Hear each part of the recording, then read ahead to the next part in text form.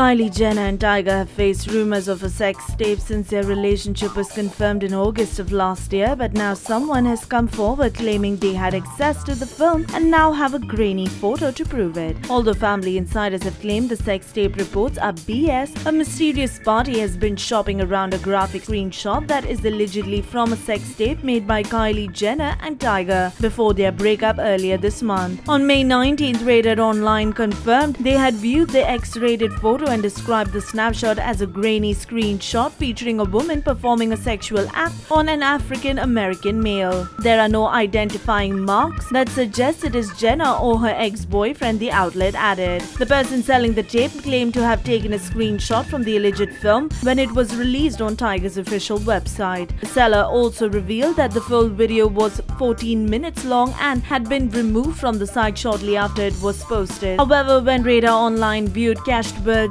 of the website, there was no record of the post. Check this out and tell us what you think about this, and don't forget to subscribe.